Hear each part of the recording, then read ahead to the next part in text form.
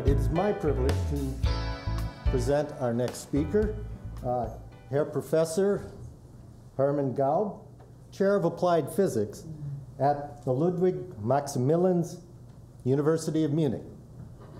Professor Gaub has a remarkable history of pioneering innovations in probing molecular dynamics at the single molecular level, and advancing understanding of various macromolecular processes, including lipid anchoring in membranes, protein-antibody interactions, DNA strand unwinding, and folding of bacterial rhodopsin into its membrane environment.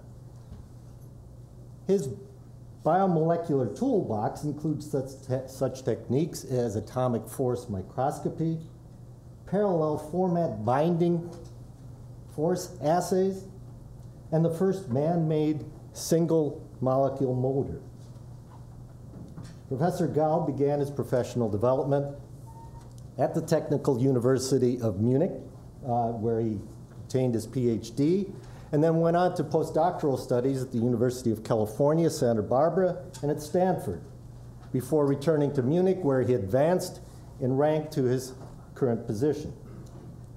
He has an impressive publication record, regularly presenting his work in premier journals like Science, PNAS, Biophysical Journal, Nature Cell Biology.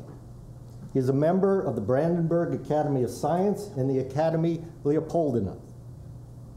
He has won numerous achievement awards, including the Heisenberg Fellowship, the Max Planck Research Award, and the Leibniz Award, and the Small Times Award. It is my pleasure to present Professor Gaub.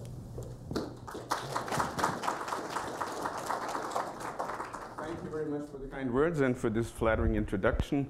It's a great pleasure for me to be here. It's actually the first time for me in Cleveland, and now since Andreas Engel is here, it's probably not the last time, so I tremendously enjoy it.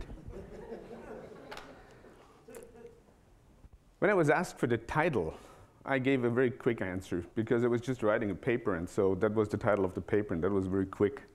That was single molecule cut and paste. But then later on I realized that I might probably torture you with this topic. And it's probably better to add two more other topics to what I'd like to explain to you, and this is probably better suited for what your interests are. Unfolding bacterial rhodopsin is a model system which might be interesting for you for all other kinds of membrane proteins, and what we learned there might actually be feasible for some of your studies. And the other thing is that if you really go into applying forces to molecules, and this is what we eventually do, ultimately do, then we might as well look into where are forces acting on molecules in a physiological boundary condition, and this is actually a big block we realized, and so mechanoenzymatics of titin kinase might be something that interests you. Well, this is the tool that we predominantly use, and it is a very, very simple tool. It's basically nothing else than a little silicon bar, and this little silicon bar has a few microns in width, a few 10 microns in length, fractions of microns in thickness, and at the very end is a sharp tip. And at the very end of this sharp tip, you probably barely see it. There is an additional very, very thin but very sharp tip, and that has a curvature radius which is in the order of the size of a typical biomolecule, a few nanometers. So that means we start from silicon technology and build things that reach down to the level of individual molecules. Now the nice thing is that actually the flexibility of this bar is such that together with the precision of positioning such a tip, which is on the order of angstroms, we actually end up with forces that we can control and that we can apply, which are on the order of piconewtons. Now, angstrom is something you got used to, but what's a piconewton? You have a feeling for a piconewton? Most likely not, huh? So you have a feeling for a newton. The weight of an apple, that's a newton. Now, how do we make a piconewton from the force of the weight of an apple? Typically, you do that with levers. So you take one lever arm, you make that from here to the moon. And then you make the small lever arm about that long. And on the small lever arm, you put the apple. And on the moon, you have a piconewton. Does that help you? Doesn't help you either? Well, just take it. We can control it, and it's not that complicated. It's with doable means that we can control the positioning and that we can control the forces. We just can't do it. So leave that to us. Now, well, there are companies that sell such instruments, so it's not much of a secret. Stefan Kufer, Elias Buchner, Hermann Gump, Matthias Strachan, Stefan Stahl, and Tim Liedl, they actually started to address a question: how can we use such a device in order to handle single molecules and assemble something from scratch? And it actually goes back to a dispute which you might actually have realized a few years ago was actually fought in Scientific American between Drexler and Smalley.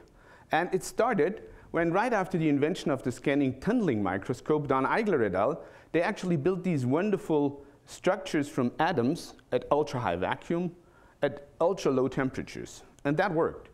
But nobody succeeded in using this concept for molecules, although we would have loved to assemble larger structure from biomolecules. That was a clear dream, and those two disagreed on why it's not working. And we actually enjoyed this dispute quite a bit, because the point was, well, these nanoscopic fingers that you use to transport molecule from molecule to build up something, they're sticky. So if you grab something, you won't be able to release it. We actually liked that because our concept was based on stickiness, but on a hierarchy of stickiness and a hierarchy on molecular interactions. And finally, we recently succeeded to really do it. And the concept is as follows. We have very, very elaborate techniques to produce molecular patterns on a micrometer length scale. You buy a DNA chip, and then you have on each of these spots a given sequence. You can actually decorate then each of these spots with a molecule or with a nanoscale unit or whatever you want to do by hooking a DNA sequence to it that hybridizes with this local sequence. So this is a way to make protein chips out of DNA chips, well established. What we did is we actually we extended this one oligo by another oligo. And now we did it such that we have here a hybridization in a geometry that if we apply a force along here, this here is unzipped, whereas this oligo here, which binds this unit now to our AFM tip, is actually feeling the force in a shear mode. Now here we have 30 base pairs, and here we have 20 base pairs. Nevertheless, if you apply a force, although thermodynamically this here is actually the more stable complex, this complex here will be unzipped. Because what happens is that hydrogen bond for hydrogen bond for hydrogen bond is actually broken, whereas here, all the hydrogen bonds are loaded in parallel. All the energy here is actually dissipated over a short distance, here over a long distance, low force, high force. So if you pull on that thing, this here will open, and you can now transfer this unit, it hangs on your tip, over to an area where you want to build things. This is the target area. On the target area, you have exactly the same sequence, but in 3' instead of 5' anchoring here. So what it means, if you come, then these here can hybridize again, but again now in shear geometry. Now you have a 30-mer and a 20-mer in shear geometry. If you pull now, this one actually will open up. Now you have your cantilever DNA free again. You can move over and pick the next guy, bring it over, and start assembling. That's basically all. We have a hierarchy of forces, pick molecules, move them somewhere, and deliver them. That's the basis of it. Well, a little bit, I have to actually, sorry, this is a really crowded view graph. It's nothing else than a sketch of how the experiment looks like. It's a setup which combines two instruments, an AFM and a TURF microscope. So what we can do is we can follow in an optical signal what happens at the interface here when we come from above with the AFM cantilever and manipulate now single molecules here. This is all in one optical axis, while a sample here can be moved in XY with piezo elements. So what we can do here is manipulate molecules and monitor them optically in parallel. Now, what you see here is now an example of how we paste a single molecule. What we have is we have grabbed, by means that I just explained, a single DNA with the single fluorophore, have it now at the AFM cantilever, move it over, and now we have here an evanescent field. This means when the cantilever tip comes down, the tip itself also penetrates the evanescent field and lights up in the red channel. When the tip moves back, it has deposited its molecule. The molecule stays there. This is now the fluorophore, and it lives for a while until it finally dies. So what you see here is we deposited the single molecule. It's doable. Nothing really weird. It's a robust technology. Can't do it only once. You can do it really often. Here we wrote the name of the initiative that gave us money to do that, and so those are 5,000 fluorophores that were transferred this way. So it's a technology that you can use. Nothing weird, nothing fancy. The really nice part is the following. While we are doing this, we write a protocol on what the forces were when we picked up these molecules. So if we have now this geometry here, where we have this unzip against the shear geometry, and we measure the force while we pull the cantilever back and plot that here, then you see the force builds up until finally this shear geometry here can't hold it anymore, separates slightly. This is the distance versus the force, so this is the unzipping, until it's free. However, sometimes we didn't really pick up anything, then we try it again until we're sure we have a molecule at the tip. Then if we deposit it, we again write a protocol. We measure the force when we pull back, and here, this is now the situation where we have all the bonds loaded in parallel, and they rupture all at once. That's a completely different characteristics. And again, if we couldn't deposit the molecule, we do it again. So we have, while we do the control, and can always go back and get another molecule. That makes it actually quite nice. What can you do with it? Well, the first thing that one could start is thinking, can one employ this technology to create structures of fluorophores of well-defined geometry below the Abbe diffraction limit, and find out whether super-resolution imaging, fluorescence imaging, can be quantified this way. You know that fluorescence microscopy has done tremendously in the last years. We've gained resolution with all kinds of tricks. And so since we can now observe individual fluorophores and can follow their fate, we have a chance of actually learning how we can discriminate between the individual ones. What you have been seeing here was actually a structure that we wrote below the diffraction limit. Those are 9 points. And we followed the intensity, the overall intensity over time. And you see those are discrete steps. Those are discrete steps because each of these steps is when one of these molecules dies. How do we reconstruct now where the position of these molecules was? Well, just make a time reversal. And in the time reversal, we go now along that line here. This we know is one single molecule. We can determine where actually the center of mass of this is. Then on the next step here, we have two molecules. Now if we subtract this intensity profile from this one, we know that what we see here is the second molecule. Well, we can do the same thing on the third molecule, can do the same thing on the fourth molecule. And so we can subsequently subtract the images one after the other because they died one after the other. And if we do so, then we can analyze where these dyes were. So this is actually the sequence. This is molecule number 1, molecule number 2. If we do the difference, then this is this, molecule number 3, this the difference. And so we have now the positions of each of these molecules. And while we had actually planned to place them here in the middle of these squares, you see they weren't really deposited all in the middle. It also tells you the resolution at which we can now determine the position of this molecule is on the order of 10 nanometer or better. But the position at which we deposit them at the moment isn't so high. And the reason for this is we have long spacers on these DNA molecules. And that has technical reasons. This is not a principal point. And those spacers determine now at the moment what we can achieve as spatial resolution. In principle, the angstrom resolution of the AFM is a little bit too good, but on the nanometer is doable. What can we do with something like that? Well, obviously, what we'd like to do is assemble things at our will. Now, one way of doing it is a combination of self-assembly and directed assembly. So what we did here is we actually wrote a pattern. This is now a clover leaf. We wrote a pattern of anchoring points. And these anchoring points were actually the picture that you've seen before. Oh, go back again.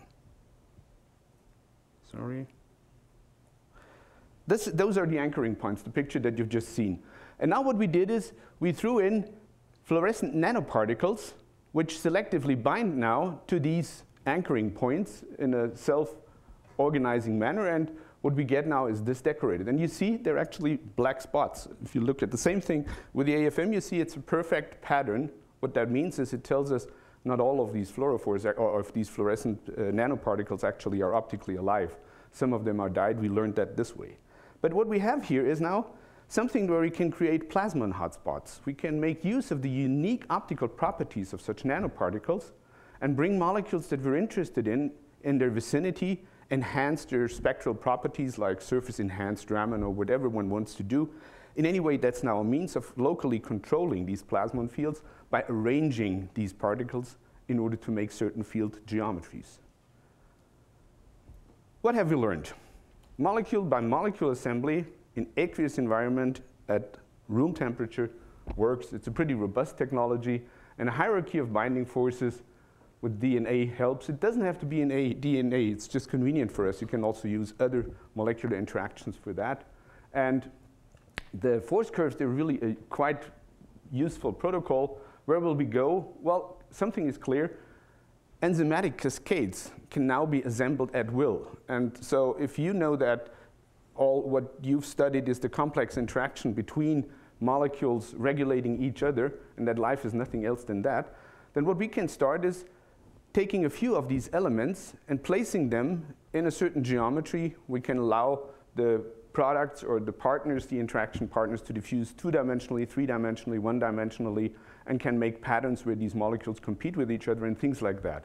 So the control of where we place a biomolecule will allow us to do things like that. Let's come to the next block. And the next block is one where we now employ our possibilities to manipulate molecules, to learn more about these molecules in a more or less destructive way.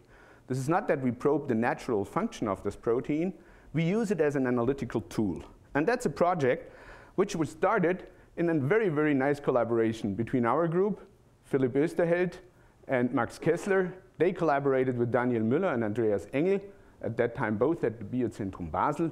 And we had the help of Dieter Oesterheld, and later on came Roland Netz and Helmut Grobmüller. They helped us with the theory. Now, the idea is now the following. Here we look more on the cut process than on the paste process. So can we cut a molecule out of the membrane that we've identified before? And what do we learn from doing so? So what they did is they imaged a purple membrane and then felt, yeah, this molecule is a good candidate. Then they went down and approached this molecule.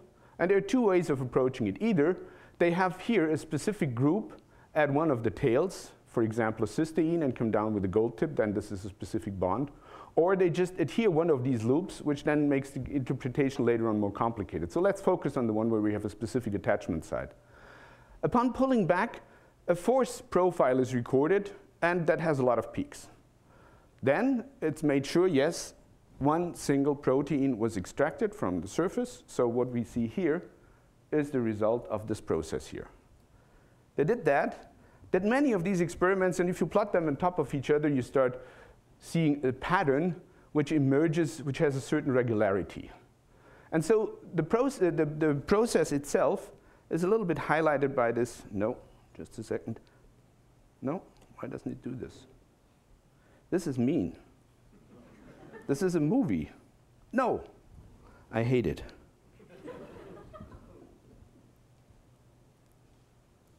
Just a second. Huh. So, hey, good. So this is roughly how you can imagine how it works. So we are approaching this multi-helix protein, grab it at the end, and now this is stretched, the force builds up, until that helix unfolds and adds to the length of the backbone of this polymer now. The force drops because this polymer can actually now fluctuate. It acts like an entropy spring. The force drops. And so whenever you see a peak in the force curve, that means that this thing was stretched, was what was unfolded before. and that you then see a barrier against the unfolding in the protein. So each of these peaks here marks an unfolding barrier.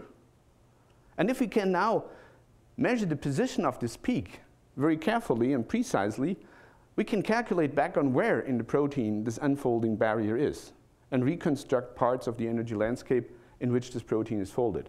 We learn more about the potential width and spontaneous transition rates by looking in greater details at the rate dependence, but we don't do that here now. Yeah. We come to that. Wonderful. More questions of that kind? Keep them.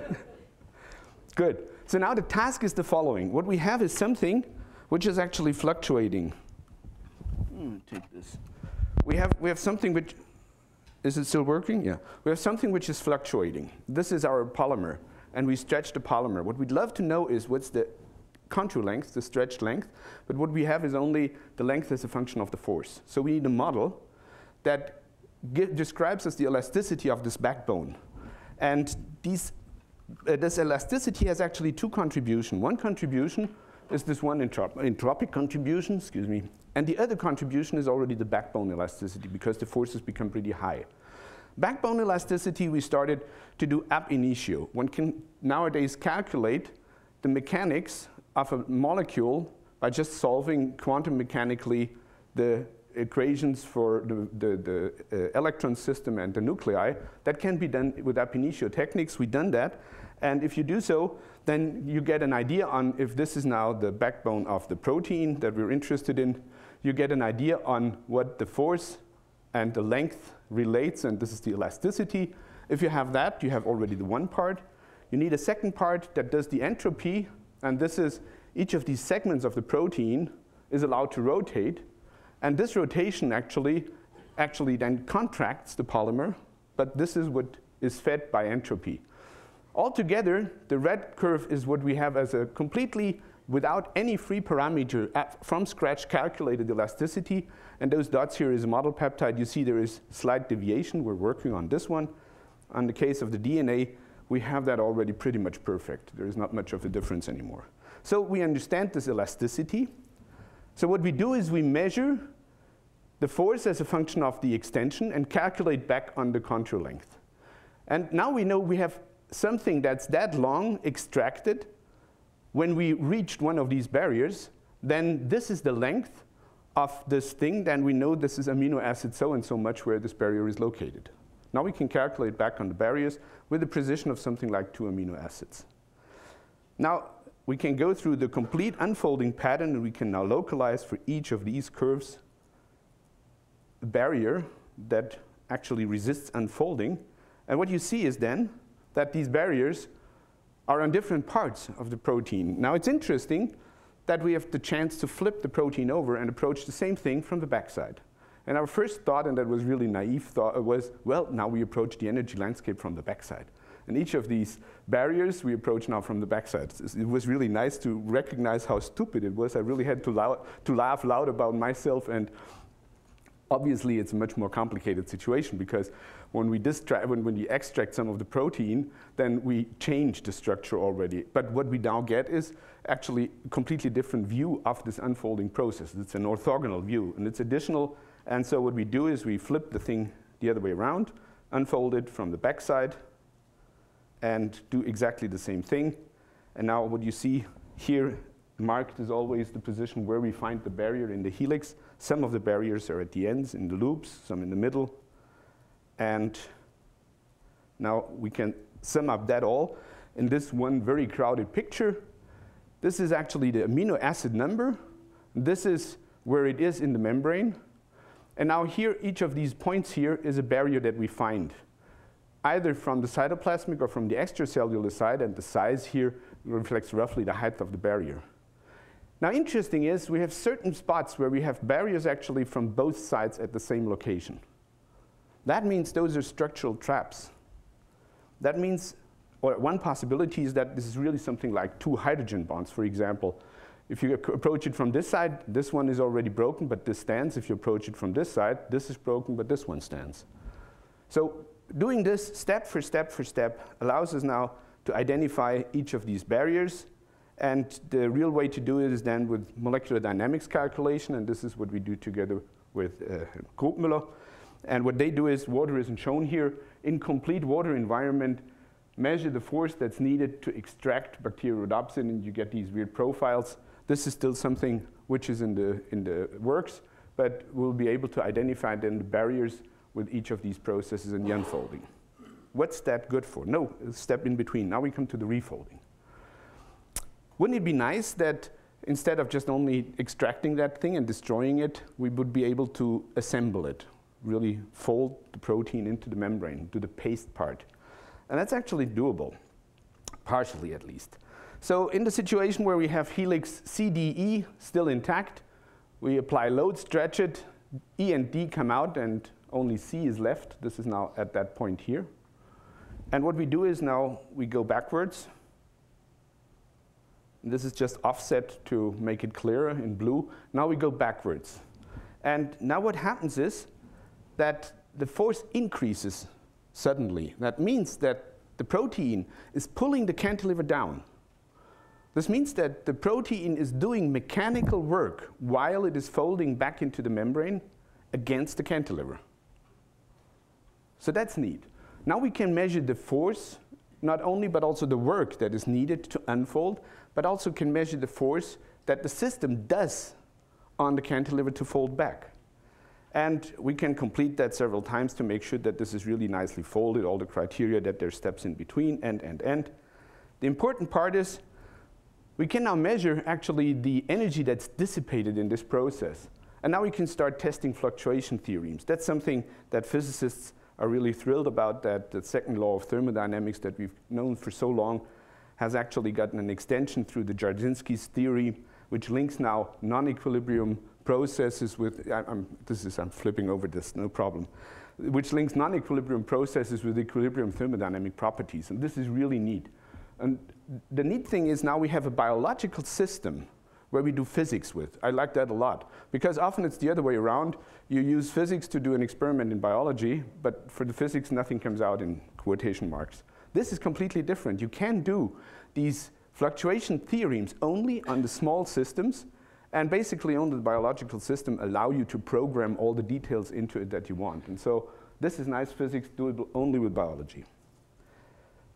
It's also worth doing it. And this is actually a beautiful experiment that Daniel Müller did in his experiment, and that I learned will be actually, Paul Park wants to do that kind of experiments, and Andreas Engel also. And this is a beautiful experiment where what we discussed now is really employed. What they did is they took this protein and recorded the unfolding pattern, changed the conditions, and learned, yes, if it's inactive, there is then a new barrier coming here, which blocks, obviously, the protein. But if you do inhibit it with drugs that are known to inhibit, the mechanism is supposedly completely different. You get a new barrier actually in here. This barrier is in this loop, so the binding site for this drug is actually here, whereas this inhibition is something that occurs at a completely different spot. So this is doable on a single molecule, and the idea is now, obviously, expressing these proteins and throwing on molecules and finding out what are the interactions. And the nice thing is, you don't need the structure of it.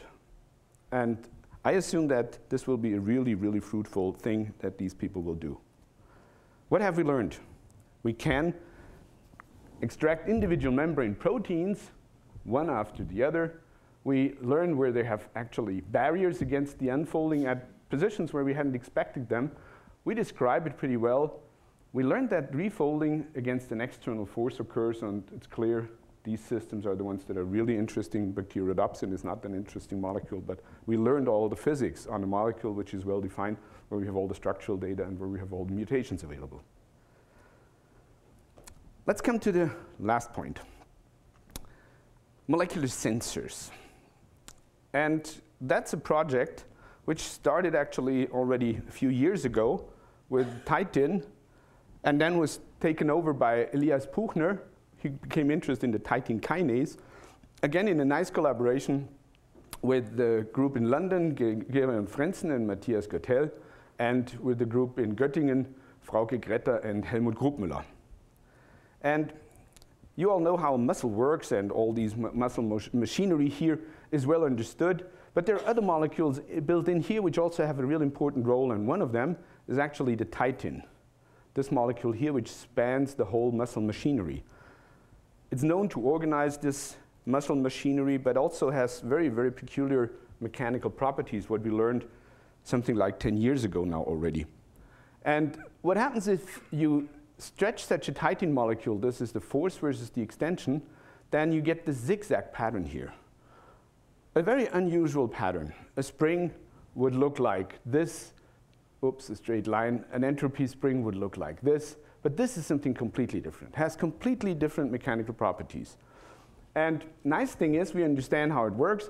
If we do recombinant constructs of Ig domains, one knows how the titin is built up. There are Ig domains, fibronectin domains. Then you see exactly this pattern. And now you can start measuring what that is.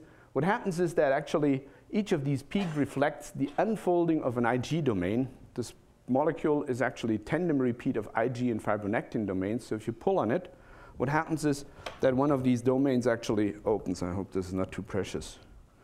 We make a titin molecule so that you see how that works. So those are the Ig domains. I'm just folding titin now. And so again, we have a polymer. Force is increasing. Fluctuations are getting smaller. And now what happens is one of these domains can't hold it anymore. And we have an additional length fluctuations and so on. So one after the other, plop, plop, makes this peak. So this is this pattern here. This is this here. And we learned the distances here coincide nicely with the length of them and so on. So we understand this pattern. What's that good for?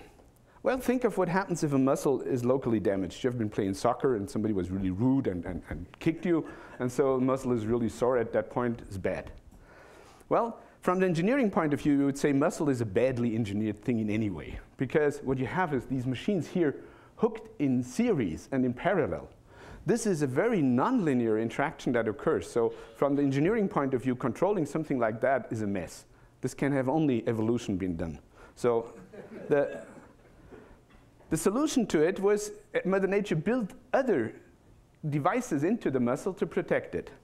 And actually, if you just think of, you have an isometric contraction of something like this here, then those muscle cells, which are in good shape, they will contract, and this guy that was damaged is actually now suffering the load from the others. So eventually, that will be pulled apart, if not a safety belt prevents it from doing so. And that's actually titin. That's one of the functions acting as a safety belt. So this muscle here is not rupturing by the action of the neighbors, but it doesn't really help. It also needs some repair. So it needs some sensing that the force is not, as it should, going through myosin-actin bridges, but it goes through the titin. And the best thing is you build a force sensor in here somewhere that feels, force is acting on titin, something's bad. And exactly there you find a kinase, a titin kinase. And now we understand, meanwhile, also what the function of titin here is. It dissipates energy if needed. And this titin kinase, that was hypothesized that this might act as a force sensor. The way it is built into the titin is, it is actually at the C and at the N-terminal end, linked to this thing. So the force goes through the molecule, and it has a catalytic center in the middle, which is covered by actually these lobes here. It's auto-inhibited. So nice thing is, if you look at this thing here now, and you have the X-ray structure and everything, then what you see is a protein which does not work. So you have to make it working. Mother Nature makes it working by acting with forces on it. We should do the same thing in order to find out if we can do the same thing. It was shown that it is involved in the protein turnover for muscles. So if this is activated, then yes, it would be a machinery that helps to regenerate the muscle. That was nicely shown by them. And so if we now start looking at the mechanics and at the energetics of it, this is the titin kinase together with its neighboring domains. What we do is we stretch now the whole thing and just record what happens. This is what you learn. These, you will recognize, those are the Ig domains that we know already from the titin. The stuff in front here, that's the titin kinase that unfolds. Now if you look at the energetics, this is, if you integrate force times distance over this curve here, then this is the energy that you dissipate in this process. Then you see in this range here, it's 1,700 kTs for 4 domains. think that a covalent bond is only on the order of 100 to 200 kT, and you learn to appreciate how really nicely designed this titan is as a safety belt, because it dissipates all this energy, tenfold the energy that a covalent bond has, without rupturing. It just dissipates it, makes heat out of it, that's all. So that's wonderfully done. If you now look here, then the titan kinase itself requires to unfold on the order of 190 kTs. That would not be a good thing for a sensor. KT is the unit of thermal energy at room temperature in this case. So we have here, we would need 200 thermal energy units. That's way too much. A hydrogen bond is on the order of 5 to 10 kTs. But what we have here in the first part here, in the activation step, that's on the order of 30 kT. That's neat. That's decent for a force activation, as one would expect. So one would expect, indeed, here in front, the step that activates the titan kinase, and then there's the signaling.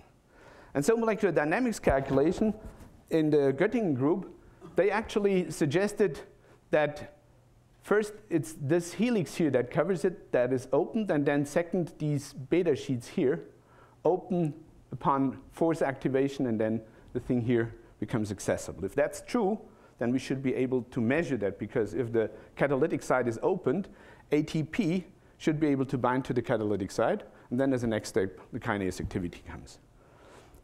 So we go back to the experiment, do our nice pattern of unfolding peaks for our titan kinase, and there is no ATP present.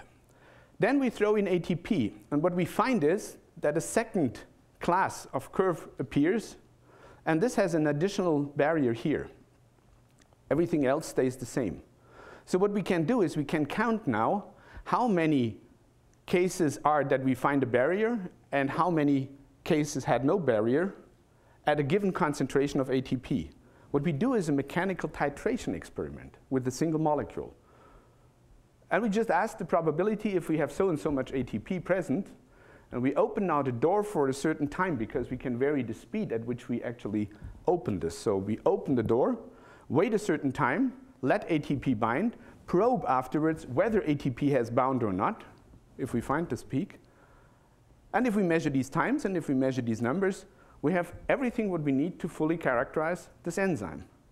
And one can do so, one can write down the master equations. That's actually a nice example. Master equations for probabilities are much simpler on the single molecule level than on the ensemble. So many things become simpler if you do them on the single molecule level. And if you do so, then you can, when you vary now the rates at which you do it, get this curve and get all the three constants, the kinetic constants and the static constants.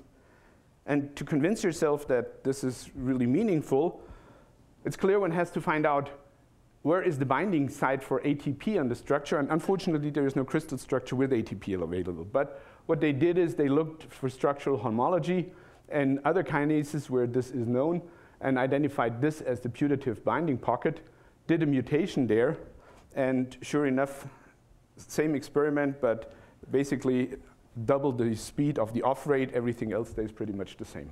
So one can probe the binding pocket mechanically. It's a mechanical pump probe experiment. How does this evolve now our picture of the titan kinase? Well, we start with the autoinhibited conformation. The rupture of the beta sheet is most likely what we see here as this peak here. And this is then the rupture of the second one here, or the opening of the second one here, making the ATP accessible. And this is then ATP bound. This additional peak here is the ATP bound in the binding pocket. This picture is actually at the moment being made much, much more precise and clearer with a full molecular dynamics calculation in Helmut Grubmüller's group. And this is a really weird picture. The only thing I would like to point out is one can calculate that without and with ATP, there is a significant difference in one of these barriers that molecular dynamics calculation sees in exactly this process. So we're about to localize each of these barriers in each of these steps. And molecular dynamics calculation and the experiments, they converge pretty nicely. This is the simulation, this is the experiment. Simulation sees one peak more than we see, but that might have to do that we're insensitive and that the geometry is different. What have we learned? Titan acts as a safety belt and actually is nicely suited to dissipate lots of energy without rupturing. Titan kinase acts as a force sensor. It's actually at a force imbalance of 50 piconewton activated, and it's clear where we go. We will solve the further substeps of the decay activation. Now the question is, how am I doing in time? Mr. Chairman. You're fine. I'm fine, that means? You can go forever. I can go forever. Thanks. Then why don't I add a little nice story just for the sake of it for the physicist? For you, it might be a sacrilege to use a molecule for something completely different, but in physics, this is just fine. When we had these experiments and learned now how a force sensor works in Mother Nature, we were thinking, well, how would we build a force sensor, and how can we use? We can't really read this phosphorylation. No big deal. What we can read is fluorescence. That's pretty simple. So can we actually make a force sensor that reports fluorescence as a function of the force? And so the idea was, actually, can we teach a lipase to measure forces? Because there are lipases that have pretty nice fluorescent signals, and if we modify them and make handles on it, is it probably possible to use that as a sensor? And that's a project Kerstin Blank, Hermann Gump, Julian Molfeld, and Ralf David. They're pushing that forward. And that's a lipase. It's meant to do all kinds of other enzymatic reactions, but it can be fooled by the substrate, which is a carboxyfluorescein diacetate, and the lipase cuts away one of these groups, and the product is now highly fluorescent. That's the binding pocket. That's all pretty well studied. The nice thing is it's one of these molecules that has lazy and active cycles. We find that now in more and more enzymes, that they're not continuously active, but they have states in which they have really bursts, and then they're lazy for a long time, and then comes a burst again. And so each of these bursts that you see here is actually an enzyme at the surface, but goes through many turnovers. So it has on the order of 100 turnover in a window of that size. It's active or inactive. And the most simplest idea, which is obviously way too simple, is, well, let's assume it is something like a two-level system. Then the active and the inactive state actually are separated. And now if we would be able to shift this balance, we could actually shift the activity towards the active state. So we could build a force sensor if we would be able to tune this energy landscape. Well, first of all, it's not at all a two-level system. It is, if at all, then a multi-level system. It's a non-Markovian, it's a non-Markovian system. If you look at the normalized autocorrelation function on the logarithm of the time, then you see a broad distribution of timescales. So this thing has a very complex energy landscape, and it's better described. It's roaming around in an energy landscape, and some of these areas are active, some of these are inactive. So that's a much better picture. But nevertheless, we can probably tilt the energy landscape and change this ratio. Now the idea is, can we have this guy and have him make a turnover and watch? And the idea would be, if we would squeeze it a little bit, then we would increase the activity if this picture is right. But we have to prevent it from dying if the force is actually too high. And so it actually needs something like a force limiter. It needs something that ruptures if that force is exceeded. So we need a few tools on it. That's the lipase. We first added a handle to attach it to the surface with a cis tag. The molecule is still active after that. Then we added a second handle, and this is actually a peptide at the other end. The peptide binds to an antibody. It's a single-chain antibody that we got from Pluktun's group. And this is covalently attached to the tip with spacers, and this is covalently attached to the surface. This actually holds to a force of on the order of 60 piconewton. If you stretch it, then it ruptures, and if you measure that length, this is basically the length of the spacer, so these molecules don't unfold in this process. It just ruptures. So we can apply a force, and this is limiting the force, this antibody complex. Now we can do an experiment where we have many of these molecules at the surface, excited again in total internal reflection, come from above with a bead where we have many of these antibodies, so we can do many experiments in parallel while we apply a force. And if you do so, then you can modulate the force, so the antibody holds the protein, and we do now modulate the force on the order of 5 piconewton modulation. And this is then what you get as a background signal, but these spikes here, this is the activity of the protein. And if you now correlate the activity with where the bead goes up or down, or whether force is applied to it or not, then you clearly see when force is acting on it, then it's more active. However, there is something which is much nicer. And this is that if you do the experiment now such that you apply these 50 piconewton and let it rupture, then what you have is you have a clock.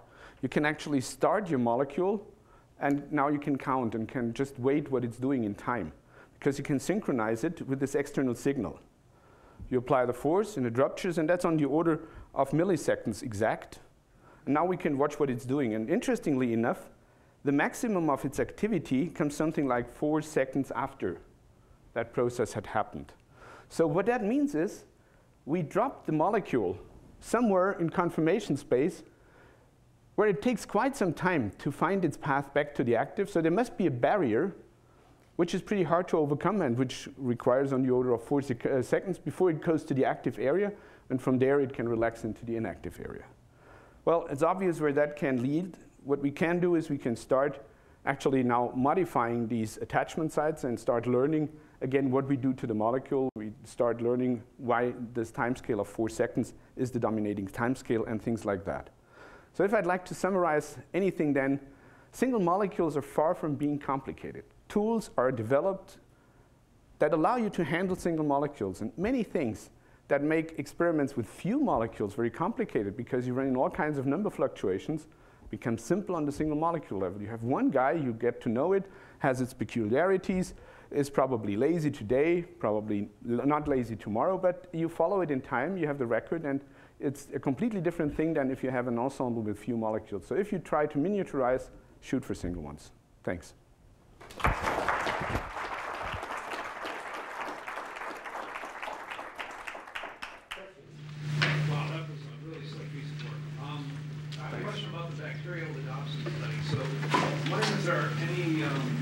Precision control such that you can be sure you're grabbing the carboxy terminus when you're pulling it out and not perfectly sticks with the extra side. That's a very good point. There are. First of all, in order to be sure that you grab only this end, the best what you can do is you put in cysteines at that end. Then you know that the interaction with the gold surface is localized. That has proven to be pretty precise. However, you can also do it completely non-specifically. And what you do is you allow the tip, this protein to adhere to the tip, and you don't know where it is. Now you record zillions of force traces. They will vary in length because some of these traces you grab the protein in the middle. So those will have only 3-4 peaks and that's it, because you don't have the full length of the protein that you can stretch. Now you sort all these traces according to their length. And only the long ones are the ones where you've grabbed at the cytoplasmic tail, because only for the long ones you can stretch all the domains. And now you're sure that those are the ones. They may now vary by a few amino acids, but the whole pattern then varies by a few amino acids if you grabbed it in the middle or at the end of the cytoplasmic tail. You can shift this. If I could take 2 questions, if possible. So the first one is connection. The first question is connected with bacterial loop synthesize. So at least as far as I could see the map of barriers, you mapped that some of the barriers are connected with tryptophans, right? Yeah. And they're at the interface, I mean the polar interface. Okay. Yeah. So in fact, more or less this hypothesis that the tryptophan anchored the position of the alpha helix is correct. Okay, and my second question is connected to your first part of your talk about this nice manipulation. So as far as I could see from the magnitude of the forces needed for peeling and shearing, they are not so different in fact. Something like 150 piconewtons, right? Yeah, correct, a factor 2, because that's, if you do a thumb over, calculation over the thumb, you have energy to break these. You can do it this way, then you have the length of the DNA on this energy. And you do it this way, then you have twice the length of the DNA on the energy. And so the forces should be a factor of 2 different. Does this mean that, in fact, even in peeling, there is cooperativity between H bonds? Yeah, this is actually a process which is in thermodynamic equilibrium. They're breathing, they're going back and forth and back and forth. And even the picture that I showed, the shearing of the DNA, is way too simplified, say all the hydrogen bonds are loaded in parallel. This is simplified. If you look carefully, then what happens in this process, you have bulge formations, you have bubbles, and it's a dynamic process, and these bubbles migrate, diffuse, and so this process is clearly much more complicated. I should have been more precise and say the energy required to separate these two strands is brought up in a much longer or much shorter length in one or the other case, and therefore the forces are different. That's the only thing one should say. Maybe if you have 5 minutes afterwards Yes. to discuss this more, because I am really interested. Thank you. Great. Very quick question regarding your material adoption work.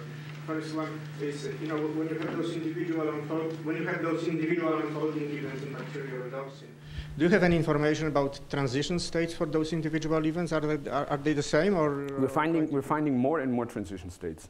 This is the closer you look, the more detailed this pattern is. In the beginning, we had on the order of 20 peaks.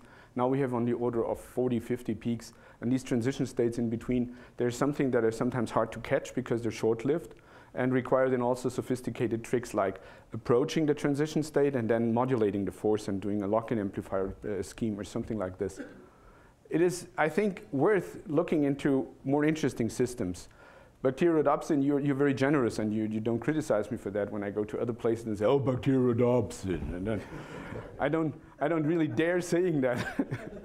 And for physicists, it's ideal because we get all the details, and for finding out things like that, it's a good system. But there's so many interesting proteins out there which are pharmacologically relevant, which are, from your standpoint. Bacteriorhodopsin, I was especially puzzled by your observation that with single molecule manipulations, not that you can unfold, that's that's trivial, but that actually you say what if I understood it correctly, that you can reconstitute it back. Is it a functional reconstitution? I'm really puzzled without any helper molecule. The only thing we can say is that if you unfold it again, it looks like it hasn't been unfolded before. That's the only thing you can say. We can't do a functional reconstruction. But you don't have any kind of functional assay for this. We don't. Yes, so that's not unusual to expect that it will reconstitute functional. Well, it's a different process when you reconstitute from SDS and when you just approach it to the surface. It's a good. I have two quick questions to you, if I may. The one is, are you sensitive enough with your methods of unfolding that you will see isotopic effect if you put in D2O or 18 water? We've tried. Yeah, we've tried. No, it's a good point. We've tried. No, we've tried, and we haven't done that systematically. If I recall it right, I saw a graph from Julio Fernandez, who did unfolding of his ubiquitins in D2O, and there he saw a difference.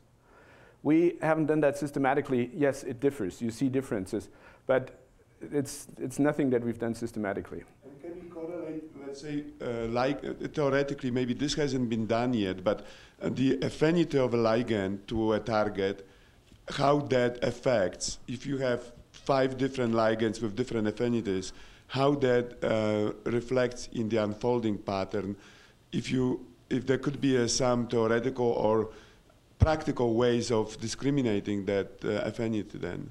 I can give you an indirect answer.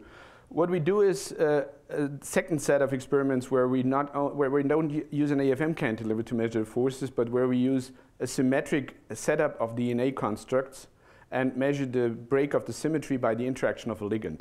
Imagine you have two of these unzipped structures, one behind the other. And in the middle you have a fluorophore. If you pull, then the fluorophore will be the equal likelihood be up or down when they separate. But if on one of these branches you had the interaction with a ligand, that breaks the symmetry of where the dye will end up.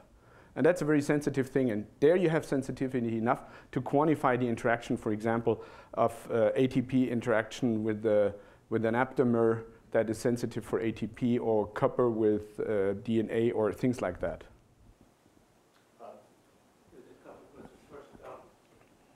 Following up on Chris's question, I mean, in the ATP example, you can measure the on and the off rate. Correct. Thank you. You can measure the on and the off rate for a single molecule. If you just increase the viscosity, you'll set up a situation where you're essentially measuring off rates without recombining. And so you should be able to rank ligands of different affinity based on just looking at differences in off rate. I would agree, and I assume that you also would see the height of this potential barrier vary with the strength of the interaction of the ligand with the structure, because you would have to replace this ligand, and if that's weakly bound, then this would. Yeah. And so I also wanted to ask about the manifold of conformational states that you're seeing in the lipases, for example. If you go to kinase literature, I think there's good precedent for biological control by collapsing that manifold to a single very deep well in the absence of activating phosphorylation. mm-hmm. So I was wondering if you've thought about looking at phosphorylated versus unphosphorylated versions of a kinase, and then taking that the next step to small molecule inhibitors, where again these may be functionally inhibiting by collapsing that manifold to the point where you can't vibrationally access the conformational space you need for activation. So that was my first question. This point is well taken, and it was more a hint than a question that we should do this. We haven't done it, but this is clearly something that we should do. It's a very interesting approach. My second question was in the application of building discrete assemblies.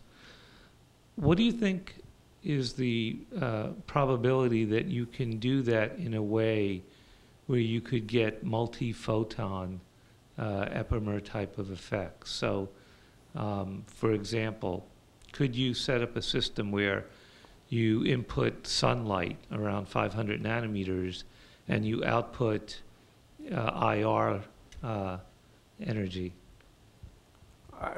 I would think that if you would do that with quantum dots,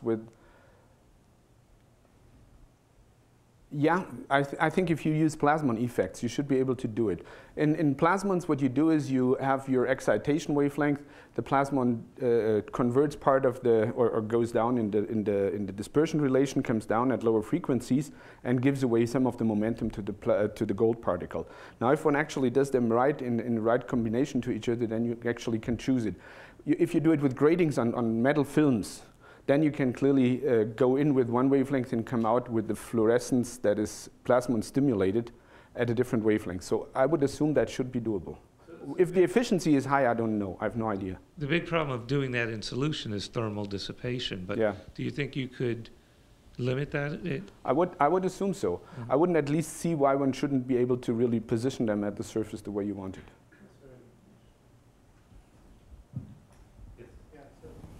Two questions. You seem to be. I'm likening this a little bit to Legos. You know, you're taking this apart, or at least stretching out this design that's been made with Legos, and then allowing it to come back. Maybe a slinky is a better metaphor for it. That you can take it out of its shape and then use the energy and the dynamics to put it back in the shape. Do you envision being able to reshape it by putting it back in a different structure? Now, eventually one could potentially change its function that way, but can you reassemble it a different way and perhaps get a different function out of it? And the other question I have is, have you been able to utilize this to analyze RNA secondary and tertiary structures? Because that's a lot more difficult to predict. The answer to your second, yes, we do work with RNA secondary structure. We have some ribozymes and riboswitches that we're investigating, and that's a very nice and interesting system. We love it, but that's a completely different story. Force ranges are actually in the same ballpark. They're nicely accessible. RNA binds even stronger than DNA, and yeah. The first part, no, we have not that control that we would be able to manipulate the way the bacteriorhodopsin folds back into the membrane. We're happy that it does, and it doesn't do it all the time. It actually does it in 10% of the cases, and in the other cases, the drift just had the whole drift away or something else happened. So our control on this process is by far as good as one would need to have in order to change that. One last question.